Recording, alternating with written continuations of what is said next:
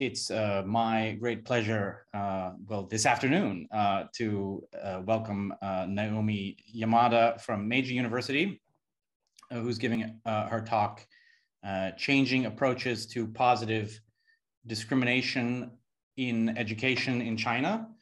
And I think that maybe I will just leave it with this short introduction so that I don't take away from her time. Very happy to be here, and I want to especially thank Dr. Nathan Hill for inviting me. So the title of my talk today is Changing Approaches to Positive Discrimination in Education in China. And in China, as in almost every multi-ethnic nation state, there's inequalities in education that correspond to ethnicity. So the Youhui Zhengci, the preferential policies, are a kind of positive discrimination system, which means that special measures are available for certain groups so that there can be greater general equality. That's the idea. But as with affirmative action in the United States, the preferential policies have long been criticized within the country, and there is an imagined endpoint when they are no longer needed. That may be sooner rather than later. I'll be talking about China's preferential policy measures in higher education and some of the connected debates or discourses. So first, I'll just briefly sketch out a general framework of some of the policy measures and then talk about the logic for their implementation and for some of the current undoing. Let's see. Oh, here we go. Okay, so Youhui Zhengci Cuoshi, preferential policy measures in higher education, can refer to a couple of things. One, score adjustments on the gaokao, the National College Entrance Exam. And these are often called bonus points or jiafen by colloquially. They're most widely known in connection with minority students, 少数民族学生, but they're also given to some other categories of students, like the children of martyrs, 烈士子女, and to overseas Chinese students. And not all minority students have been eligible for these added points on the gaokao. There have always been annual changes to the policies that affect which group and region are eligible. But minority-focused point provisions for the gaokao are in the process of being reduced and discontinued throughout China, in prefectures and provinces throughout China. And the preferential policies can also refer to the national system of preparatory classes, the Yukaban, for minority students for higher education. And that was the primary focus of my dissertation research long ago. Students can enter the preparatory program with lower scores than needed for direct entrance to university. And then after a 1 or 2 year program, they can proceed to the affiliated university without retaking the entrance exam. And only minorities are eligible for yuka, theoretically. There's a lot of stories about fake minorities, but I never met anybody who admitted to that status. The two largest represented groups in China over the past 70 years that have been eligible have been the Tibetans and Uyghurs, depending on where they live. So in Qinghai province, where I primarily was, the two largest affected minority groups were the Tibetans and the Hui. And there were smaller groups like the Salar and the Mongolians who also were part of the Yukaban. There's other preferential policies that concern tax revenues and have concerned family planning, but I've been focused on higher education. So I published a book at the end of last year connected to the preferential policies for higher ed, mainly focusing on the preparatory program. And in my research, I found that these policies have been understood and rhetorically, they're talked about as important for managing ethnic-based contradictions. Because I'm from the US, the frame of reference I have of positive discrimination apart from preferential policies in China is affirmative action. And interestingly, there was an important edited volume that came out in 2009 called Affirmative Action in China and the US. So some people choose to translate Youhui Zhengci as affirmative action in English.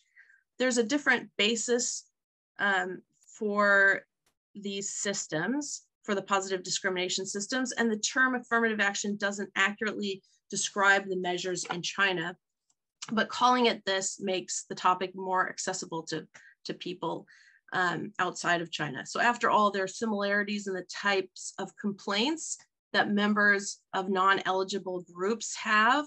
Many in the Han majority object to these measures, saying that they are unfair. And this is very similar to the reverse discrimination discourses that come up with reference to affirmative action. And if you're from China, if any of you are from China, you probably know there's a widespread perception that minorities have extra benefits. I've never met anyone in China who hasn't heard about the score adjustments, the added points, the jiafen.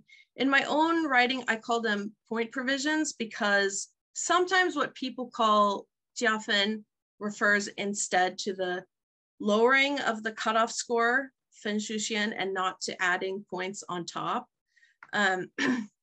So I just say point provisions. At any rate, the adjusted scores on the gaokao are well known. Fewer people are aware of the yukaban, but the preferential policies are often raised in response to criticisms of China's treatment of minority peoples. I was asked by the China Journal to review a book called From Empire to Nation State, Ethnic Politics in China, which was published last year by Cambridge. And the author of the book, Sun Yan, really painted a picture of extensive ethnic-based prerogatives.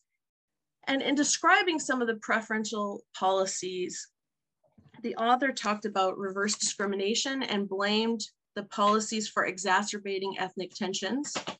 And what she said really represents a common discourse in China. One argument she makes is that the extension of these policy measures to Xiaoshu Minzu, to minority peoples, facilitates politicized ethnic identities that are destabilizing to the Chinese state. And this argument that she makes follows from and builds on an argument made by Peking University professor of sociology Ma Rong, who controversially argued in 2004 about the need to, quote, depoliticize ethnic identities by cultivating a common civic identity, a common kind of superordinate identity, and dismantling ethnic-based preferential policies. So I'll come back to his argument a little bit later. About the preparatory program, in 2018, there were 7.9 million students entering college, regular higher educational institutes. And in the same year in China, there were 44,429 students enrolled in preparatory programs for higher ed. So it's a relatively small program. And criticism of the preferential policy measures is not new, but I think it's important to note that this program doesn't actually affect that many people. It's a pretty small provision. But these programs have carried on in some form in the face of criticism over generations, with the exception of the Cultural Revolution. The philosophical framework of the program hasn't changed significantly in its 70-year history, even though the content and the organization and the fee structure have all changed. But the program is still talked about in terms of development. And the idea is that if there's development, it will bring various ethnic groups into parity and prevent these contradictions that could, destabilize the country. And the courses have a history going back to the early years of the People's Republic of China, the early 50s, with stated goals of recruiting minority cadres and encouraging economic and political development of minority areas.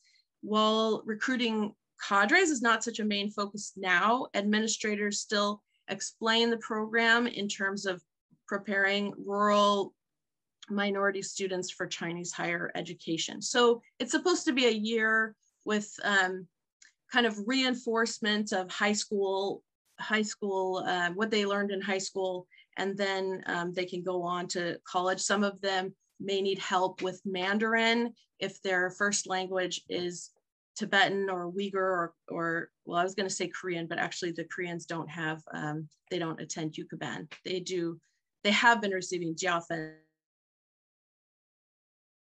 No.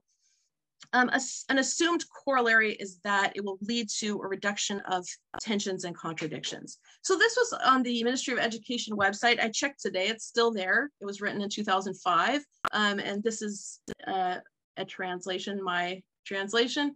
Preparatory classes and nationality specific classes held in ordinary higher educational institutions are a special policy measure by which the party and country can speed up the training of people of special talent from minority regions. This is the higher educational institution's utmost responsibility and duty.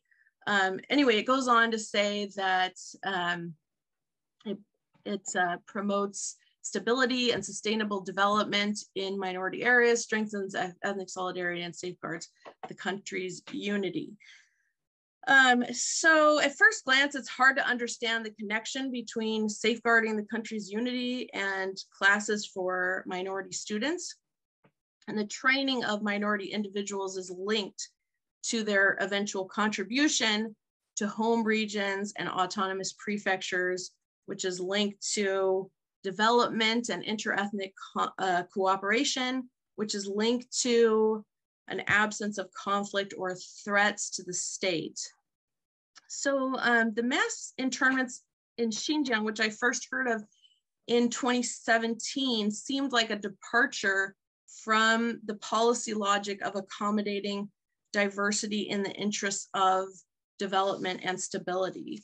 The diversity efforts seem to have given way to a new method, a promotion of sameness, monolingualism, anti-alternate belief systems in order to achieve some kind of unity. And at the same time, there's discontinuation of teaching in minority languages. So in Qinghai, there were proposals a decade ago to stop teaching in Tibetan, content and language classes in Tibetan, and to stop translating textbooks in Tibetan. But there were protests at the time, and the end point was delayed. They didn't follow through on their end point of, which was, I think, 2020. But in Xinjiang, there has been discontinuation of teaching in Uyghur, and in Jilin, the Minkalmin, the students who want to test in, who take the gaokao in Korean, for example, that will be canceled as of 2026. And some of the Korean classes are going to eventually be canceled as well, although they're still in operation now. Most of my time spent in China was in Qinghai province, where I lived as an English teacher and later a grad student and researcher. And I was also at Beijing Daxue, Peking University, for about 5 months. So Qinghai is in Northwest China on the northeast portion of the Tibetan Plateau.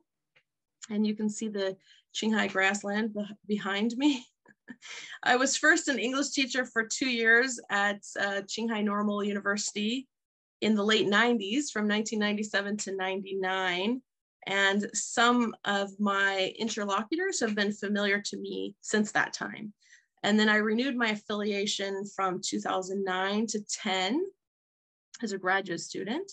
And then I returned for follow-up trips to Qinghai in the summers of 2013 and 15, and to Beijing in 2017. The largest ethnic groups in Qinghai are Han, Tibetan, Hui, Salar, Mongolian, and many students are eligible for preferential policies.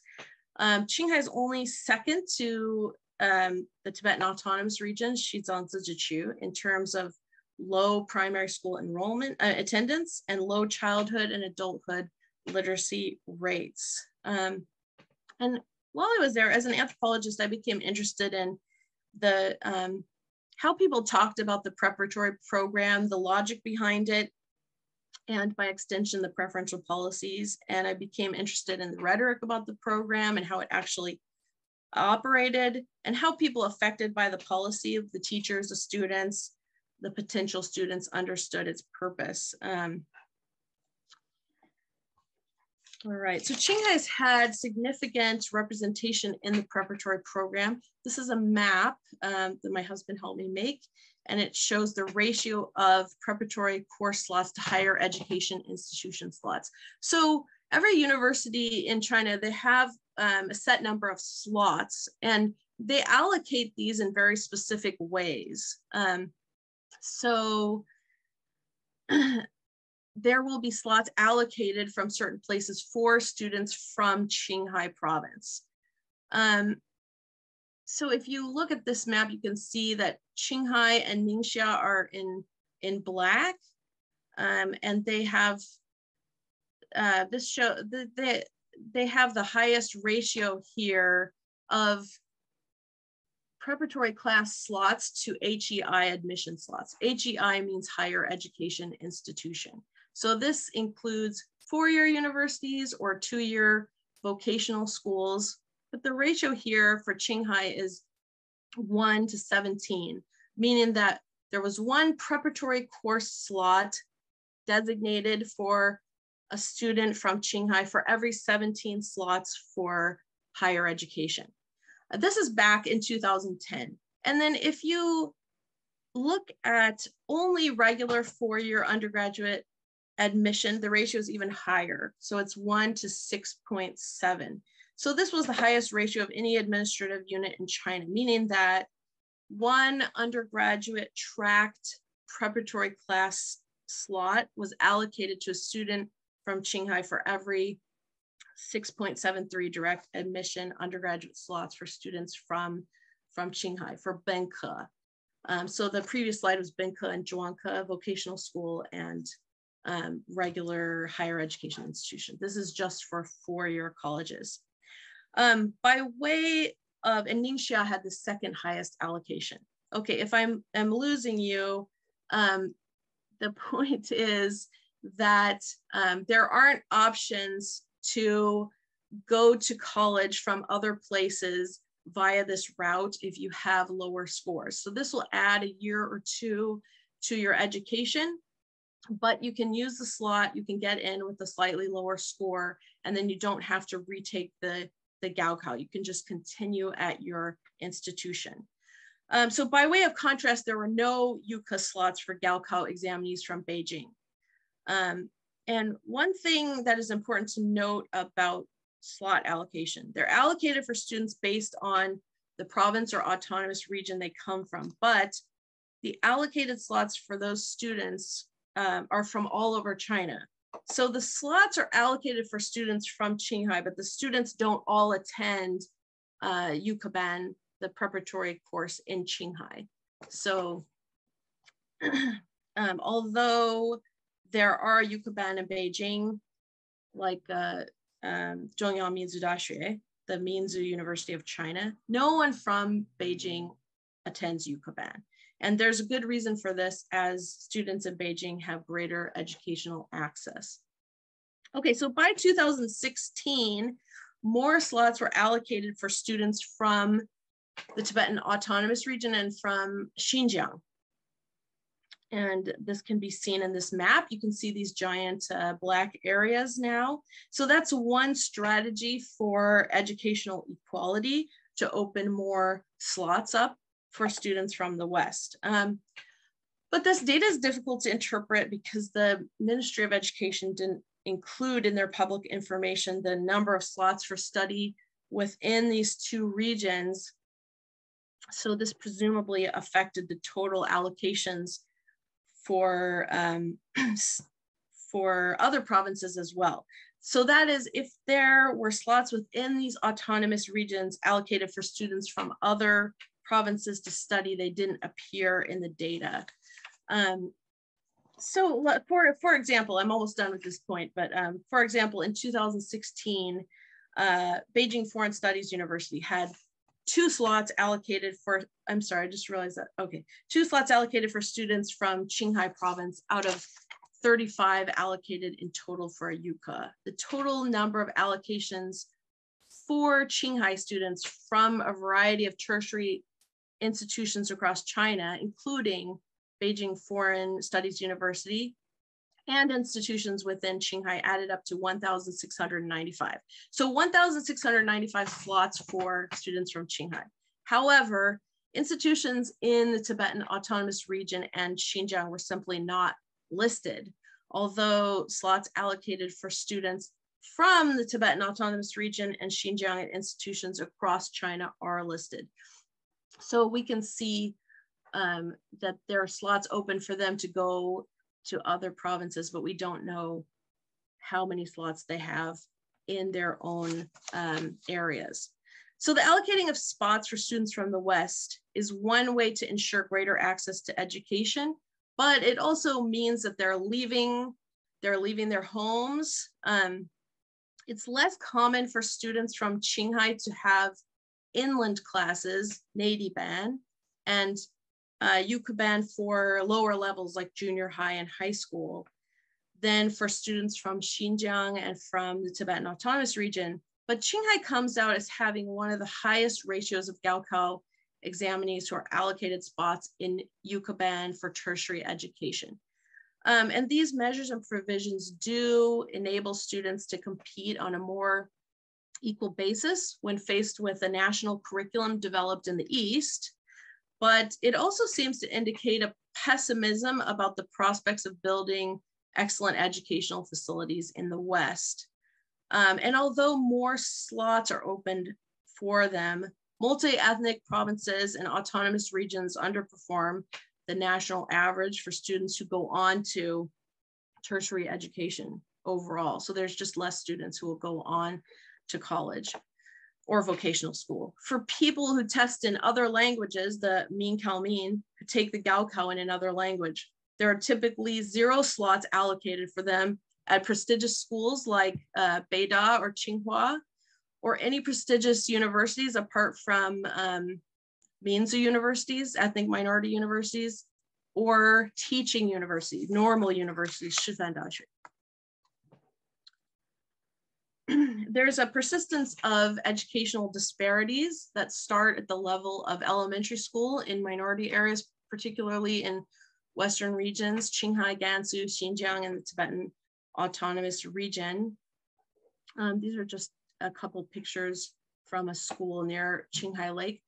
Probably this school is no longer open because there have been a number of school consolidations over the past decade to prefectural centers. The idea is that the students will have better facilities, but then again, they're farther away from their families. They may have to board.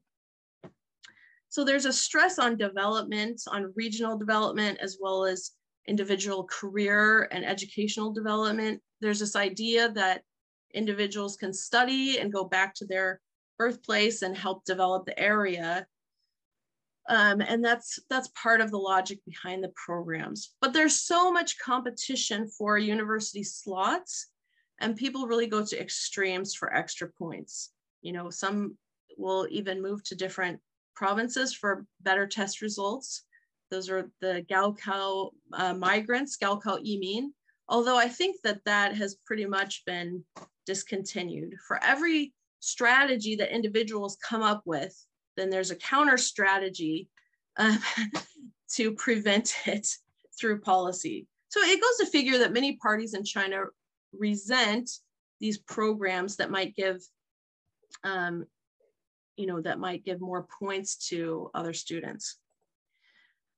Students in elementary schools in Tibetan autonomous prefectures in Qinghai, like this one, would be eligible for Yukaban or point allocations.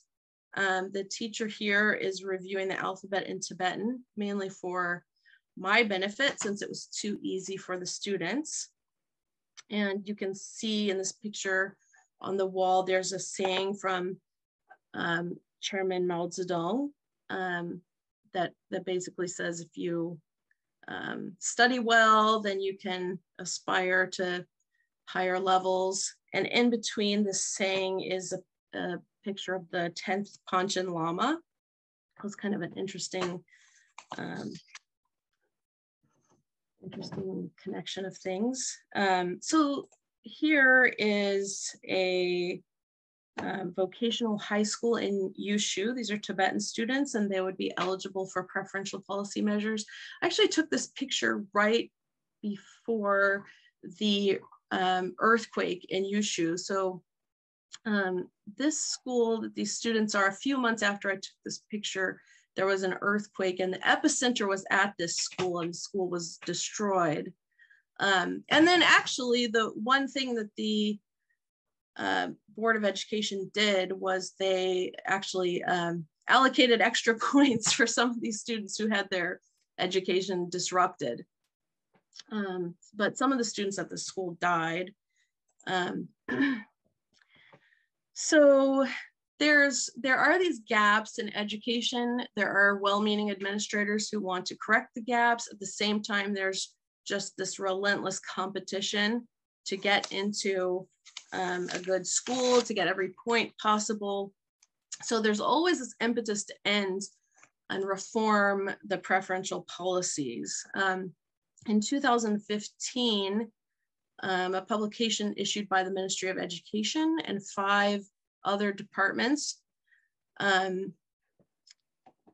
published some requirements related to radically adjusting gaokao point provisions. And the same year, the head of the Ethnic Education Division of the Ministry of Education, Mao Liti, he said that the ultimate goal is definitely to have no added points. 最终的目标肯定是不加分, but there's still no clear timetable for the cancellation. However, since that time, across China, a number of provinces have canceled or restricted the jiafen for ethnic minority students. So there have been, let's see, I just listed, okay. Sorry, from 2015, many provinces began to reduce and eliminate the extra points. Shanxi, Hebei, Zhejiang, Guangdong, Hubei, Jiangxi have reduced, or actually I think all of those have canceled the extra points. And then over the next 5 years, from 2020, many provinces are year by year reducing within points in the next 5 years. So typically what they'll do is they'll start with, like if they have a 10-point allocation, they'll go down to 5 points. And then after a set number of years, they'll completely stop them. So let's see some of those. Yeah, Guizhou from 2022 will adjust downward, and then by 2026 eliminate them. And Jiangsu will eliminate the extra points will eliminate the point provisions for the gaokao for Shaoshu Minzu from this year. Let's see, Gansu is limiting the extra points to the Linxia area. Jilin, they'll be canceled entirely from 2023. Fujian is going from 10 to 5 points, and they'll cancel the point provisions for ethnic minorities from 2025. Liaoning is slated to eliminate them as well. So just across the board, there's more, but across the board, there is an elimination of these ethnic-based gaokao points. The ones that remain are available to candidates from remote areas. And these are specified from the Ministry of Education as border areas, mountainous areas, pastoral areas, and ethnic minority regions. Bianjiang, Shanchu, Muchu, Shaoshu Minzu, Juju, Dichu. So places where minorities live. And then additionally, to get some of these points, the students have to show that they have kept their household registration and their school registration for a set number of years. And part of the impetus of this is related to those old complaints about fraud, about Han posing as minority students and getting extra points or entering the UCABAN. So part of the impetus for changes to combat 改变少数民族身份, this change of minority status, taking on minority identity, not providing an incentive for this, and to stop the gaokao immigrants, to give them no incentive. All right. So another change that's happened over the past 2 decades relates to just the structure, the fee structures of universities. So with the Yukaban, with the preparatory programs, I had often heard that the programs were meant for development and to help the poor. But at the same time, some people said that the programs were for the rich. And so it was hard for me to understand this contradiction initially until I realized that over the past 15 to 20 years, the programs have shifted from being mainly government supported to being largely 自费 or self-funded by students, which seems to undermine the goal of aiding those in the most need. But the universities don't have a lot of choice as they're increasingly run like businesses and they're less supported by the state. In 1999, higher education institutes in China were granted the status of legal persons. The fees in Qinghai are still quite low, but the students have to pay for an extra year or 2 if they go through the preparatory program. But that's still considered a benefit because it's preferable to, if you fail the gaokao, you might have to pay for a year of cram school and you wouldn't have a guarantee of doing well on the gaokao. And students who delay entry by a year are repeaters and not eligible for some schools. So there's just an immense number of considerations. All right.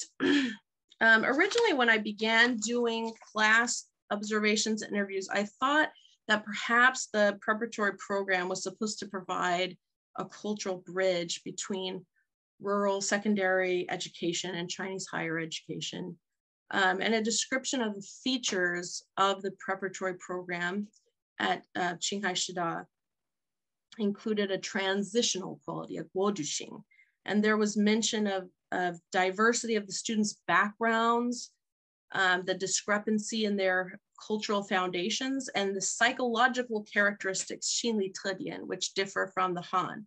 But when I asked questions about whether there were different definitions of education or if different teaching methods were used because of cultural differences, the teachers and the administrators would explain to me that everyone is part of the same country and the goals and definitions of education were determined by policy.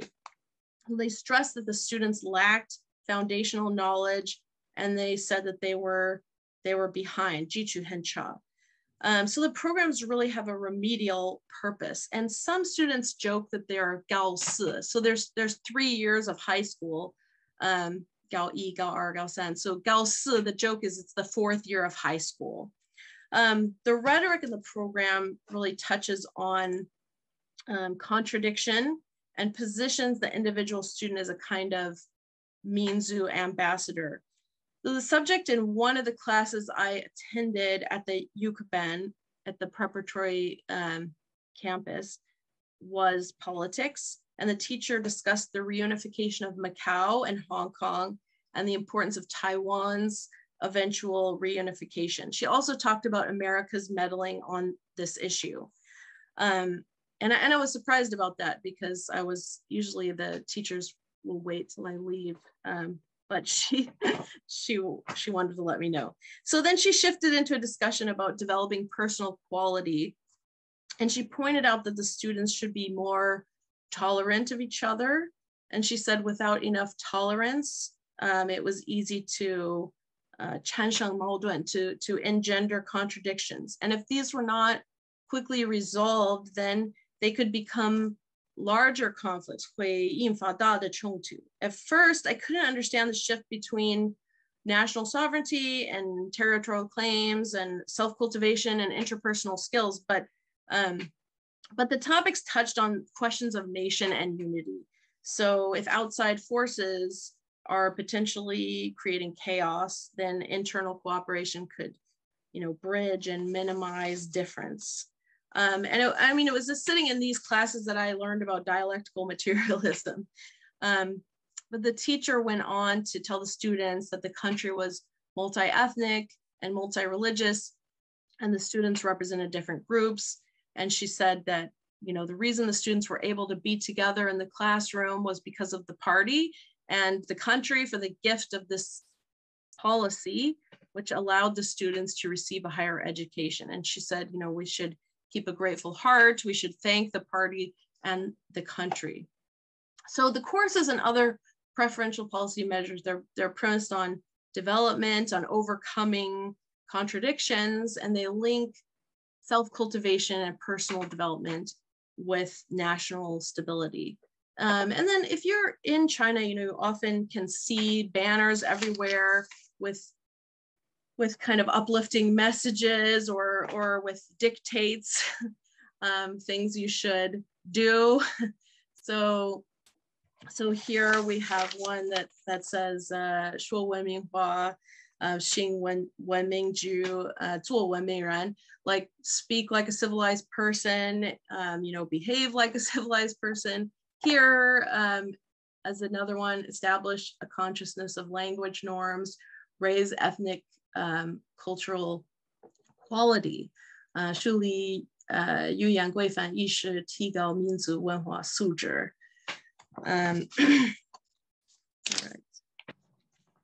So I am going to come back right now to Maro, who I referenced a little bit earlier in the talk.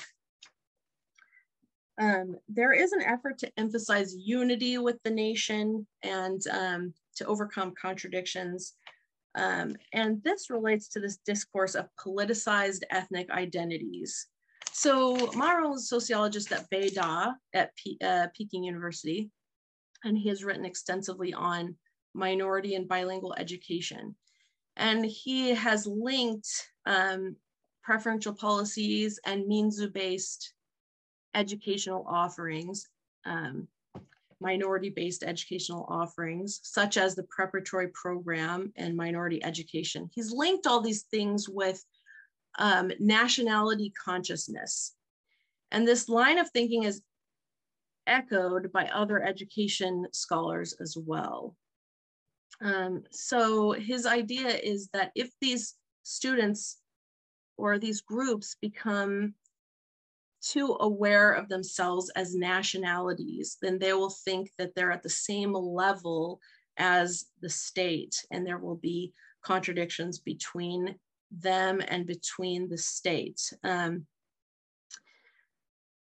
Ma's argument follows a logic of contradictions, and it's generated debates and ideas that have been followed by academics and policymakers.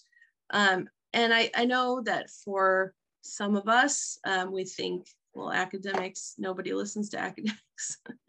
And that's largely true. But in this case, some academics have been listened to very carefully, and the policymakers have changed their approaches based on what they have said. So for example, his argument influenced a call by Hu Angang and Hu Lianhe for a second generation of ethnic policies, 第二代民族政策, in 2011. And the second generation proposal from the two Hus was less culturally sensitive than Ma's proposal. You may recall it was Hu Lianhe who stood before the United Nations in August 2018 and stated there were no re-education centers in Xinjiang. So he's been linked to policy shifts and detentions in Xinjiang. The relationship between the logic of contradictions and ethnic policy in China, it's illuminated by Ma's argument and the criticism it drew in second generation discourse. So Ma's reasoning is that the nationalities model in China was borrowed from the Soviet Union. And that had the consequence of politicizing ethnic consciousness.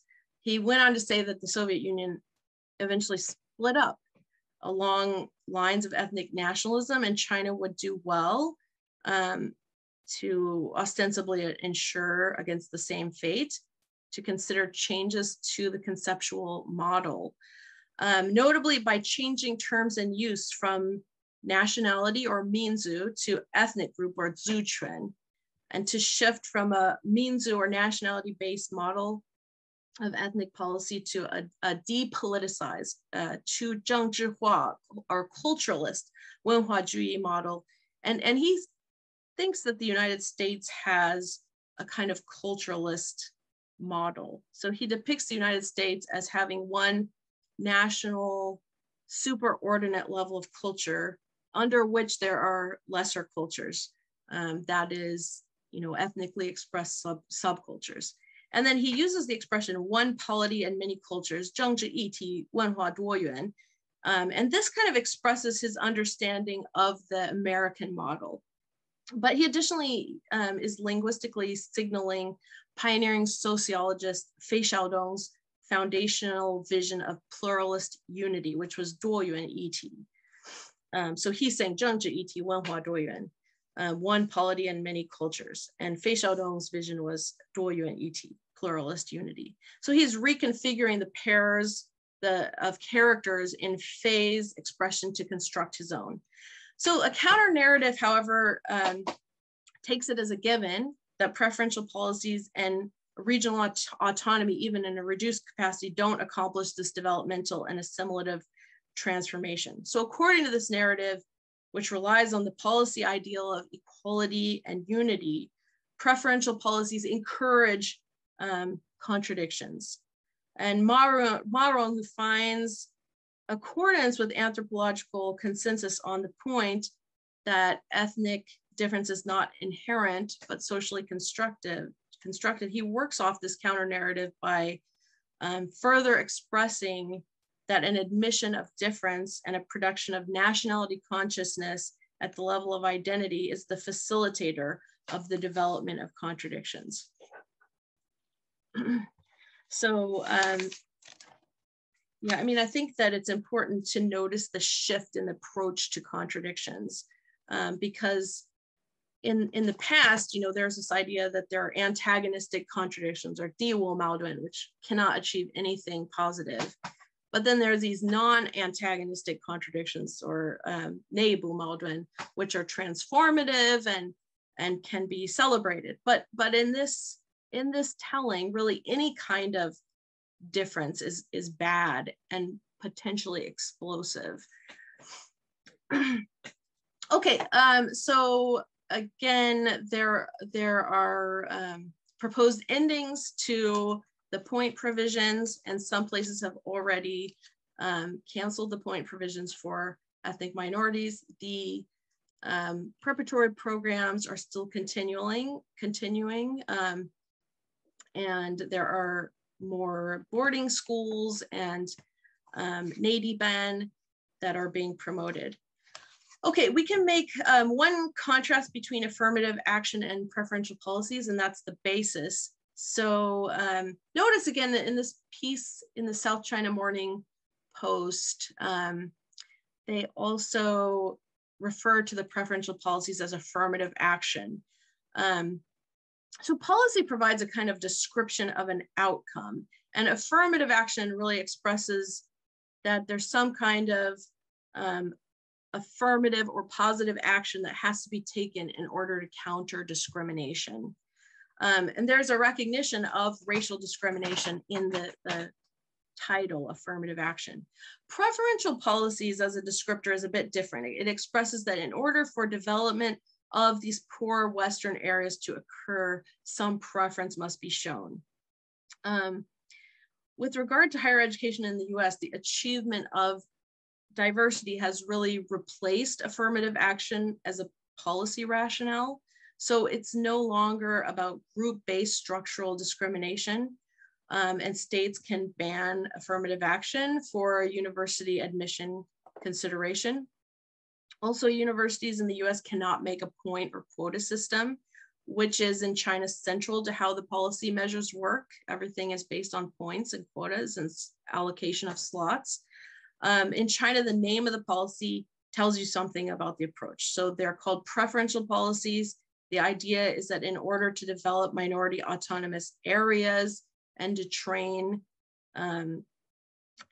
groups of people to train minorities, they need to be given preference. The focus is on development. There isn't an overt acknowledgement of discrimination. So if the context of tension in the US is about racial animus, in China, it's connected to a fear of separatism. And then policy arguments to dismantle or reconfigure the preferential policies are connected to this fear. You know, will there be greater unity if there are some accommodations or not? The question of how to prevent devastating contradictions is always linked to the preferential policies. Whether they maintain or dismantle or reconfigure the policy measures is connected to this question. And they could come to an end. There is an imagined endpoint for them. So there's a similar dynamic between these two systems. They're subject to political winds and fluctuations. And just as the Trump administration took up new challenges to affirmative action in the US, similarly in China, some eligible categories for the preferential policy measures have been retracted, and some point provisions have been eliminated. And then of course, the situation in Xinjiang from 2017 undercuts policy on minority autonomy and rhetoric on diversity. Okay, well, thank you very much for this. And I will start us off with a question. In the context of the coronavirus pandemic in particular, we have come to find it normal to talk about a kind of, let's say, systemic rivalry between, you know, I don't know, China and the US in particular, and one handling the situation well and one badly. And then kind of using, if you like, this discussion of contradictions. One contradiction that I find really intriguing is, you know, Macron's vision of the second generation nationalist policy is explicitly modeled on the US. And you know, from my perspective, this kind of thing that was great about socialism was this sort of multinational vision of the polity that goes back to the sort of, you know, this is probably what this fellow was talking about, sort of like Ottoman Empire, Austrian Empire, sort of we can have multinational flourishing under the same sovereign, whereas a move towards this kind of one nation is one state kind of French model, which has an inherently genocidal logic to it, is what China's moving towards. So it seems very odd that China's like, we're so proud to have this Chinese model, which is just like America, and we will give up on socialism and pursue a bourgeois notion of the nation state. And is there any, I don't know, self-awareness of that contradiction in China or among these social theorists? Well, first of all, I don't think that everything Macron wanted to do is really adopted. So the second generation is are Hu Angang and Hu Lianhe, who came a bit later. And actually, Macron has a lot of criticisms about the second generation policy. So yeah,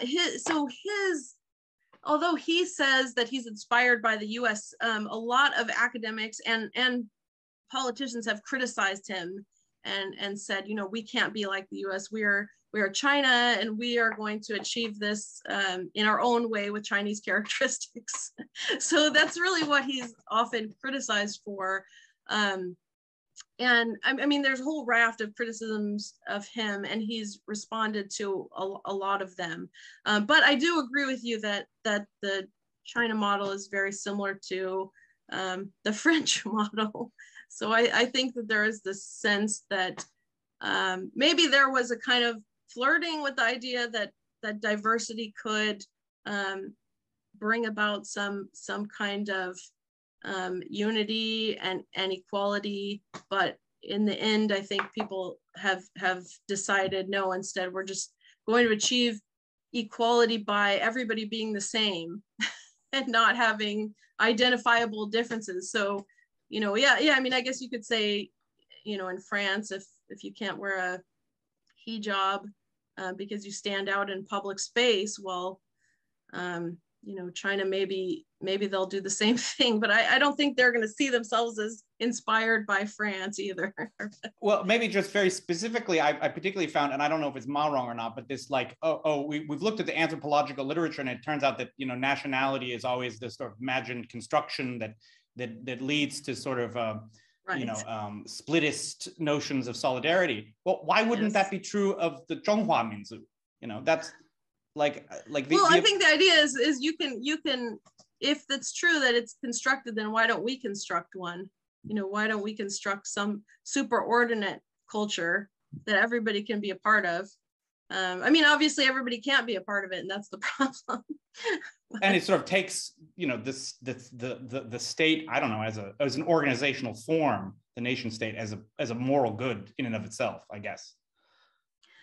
Yeah, there were so many discussions. I don't know how many policymakers will listen to these discussions, but there were a lot of forums at Zhongyang Minzu Daxue and at IUAES, the International Union of Anthropological Sciences. They had a lot of discussions about the danger of these kinds of thinking, and discussions about what had happened to indigenous people and peoples in Canada and in Americas, how there was genocide and how terrible it was, and please, for China not to follow the same direction. But I don't know, maybe some people took it the other way to say, well, maybe we can have unity if we just all speak Putonghua. And certainly if you just look at certain, young people on the internet, I've seen people say like, oh, America killed all its indigenous peoples and it got rich, so maybe we should give it a try. A lot of the students, at least to me, would just say that they were glad that they had the opportunity to go to college. And some of them were, the first in their families to be able to do so. So they thought it was great that they could go. Some people thought it was like a waste of time, but that it was necessary in order to go to university. And some people thought, well, we have a lot of free time, we can just have fun, we don't have to study that hard. There were some students who did have to study hard, who may have had trouble linguistically or with some of their subjects, and so they did have to study harder. So so there's quite a range. I had read in one book, I think it's much more fraught in Xinjiang. I think it has been much more fraught in Xinjiang, where Ming Kaomin and Ming Kaohan, the people who test in Chinese and the people who test in a minority language, it almost takes on the level of an identity. So I was reading in a book by Timothy Gross that some of the students complained that they were disadvantaged, that they could have maybe gone directly to university, but they had to go through these remedial classes. And I didn't hear that so much in Qinghai, but it is true that students will, when they fill out their forms, their application forms for a university, they have to apply to a category. And so you can kind of hedge your bets and say you want to go to the preparatory program, but maybe if you had a few points more and you didn't calculate it correctly, maybe you could have gone directly to university, but you missed your chance and you had to spend this extra year because you chose the preparatory program instead. Others are very strategic about it. So for example, maybe they want to get into a higher ranked university. And so instead they could go directly to a lower ranked university, like an urban university, but they will instead opt to go to the preparatory program of an Iban university, a top tier university. So they spend an extra year or two, but they get a more prestigious degree in the end. I have the impression, just again from sort of, I don't know, anecdotal chatter, that in terms of the I don't know, normal peoples, by which I mean Chinese people's understanding of this preferential system, some Minzu are sort of more problematic than others. So like you hear the Manchus talked about a lot. It's like, well, no one's really Manchu anyhow. And so anyone who is Manchu just pretends to be Manchu in order to get points. Whereas you know, maybe some Hani who lives in Yunnan in a tree or something, that's okay if they get some extra points. I've heard a lot of things like that. But I assume that actually Manchus don't get extra points. And but anyhow, can you just talk a little bit about this sort of the let's say like the ideological status of different nationalities in public discourse on these questions? A lot of places where the group doesn't speak their own language, well, with the exception of the Hui, and in some areas they don't have Yukoban at all. So a lot of those don't apply. But it's true that there is resentment about this kind of group-based privileges that, you know, my neighbor had the same education as me, but, you know, she has this chance and I don't. I did meet a student, I'm trying to think what group she was. She was Iwinki, is that, am I saying that right? Iwinki. Iwinki. Yeah, she had gone to the Yukoban and actually it wasn't, she got in as a Yuka student, but then I think she didn't actually have to go through a program. And she expressed a little guilt to me about it. You know, she said, well, someone like me really shouldn't have the opportunity of this program, but I did. So yeah, I think that's definitely, but even for groups that are at some disadvantage, there's still a kind of resentment there. And I think that really has more to do with just a lack of interaction, you know, that some of the people criticizing these people they've never had any interactions with them. Yeah, they have to do that. And the students from the West might not know about that university, so they might not write it down, or it might be too expensive or less desirable to attend. So, but yeah, they do everything on a allocation slot based system. The privilege left to me is to thank Naomi for giving this really interesting talk.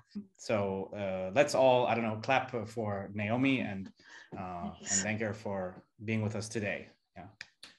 All right. Well, thank you. Thank you. It was good to be remotely with all of you as well.